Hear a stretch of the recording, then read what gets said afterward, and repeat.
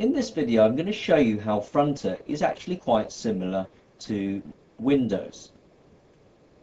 At the top here is my documents, and in here we can save final versions or copies of things like lesson plans, schemes of works, in fact any important documentation to do with school. Typically it's going to be around 10 meg or 20 meg. So this is a space which is not really suitable for very large image files.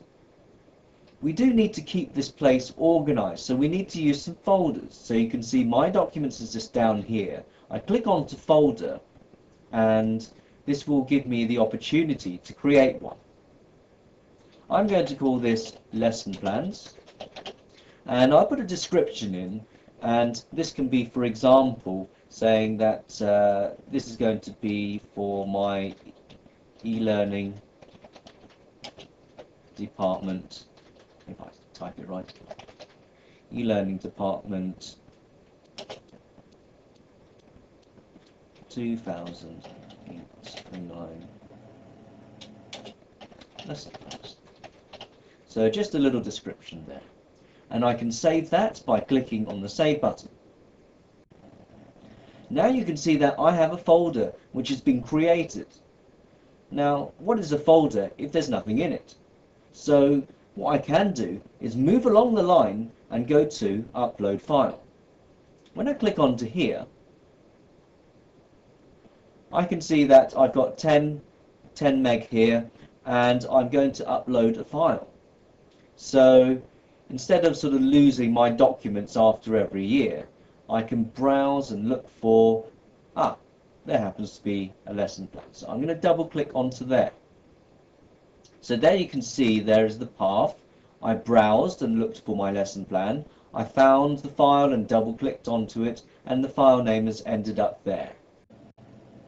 Okay, so now I've got my lesson plan, which has come up as the title there, and I could put in a description to say that this is an ICT lesson for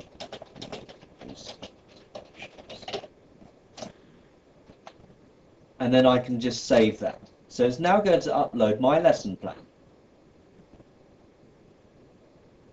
And now you can see that my lesson plan has come up here. So now I can just move that into the folder by ticking to say, well look, I want to tick this and select this lesson plan and put it into here, thank you very much. So now that I've ticked it, I can click on to move, and that will prompt me to move it into the folder lesson plans. So I'll click into here, click on to move, and now you can see that it's gone. Or has it? If I now highlight lesson plans and click onto the folder, there is my lesson plan contained inside the folder. My personal room, my documents, lesson plans, and here we are. I've got my lesson plan now in the folder.